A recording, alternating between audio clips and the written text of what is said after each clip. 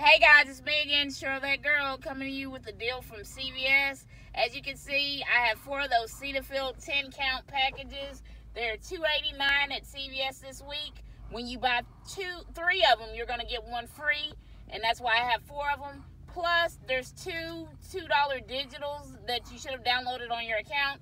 So basically, after the free one and the 2 digitals is going to be $4, you're going to submit those 4 to Ibotta, and they have up to 5 of them that they'll give you $2 back. So basically, it's going to cost you $4 something out of pocket, and you're going to get $8 back from Ibotta, making it a really cool money maker and easy. Also, don't forget to get those razors from Schick. Remember, they're spend $25 and get a $10 extra care book back this week.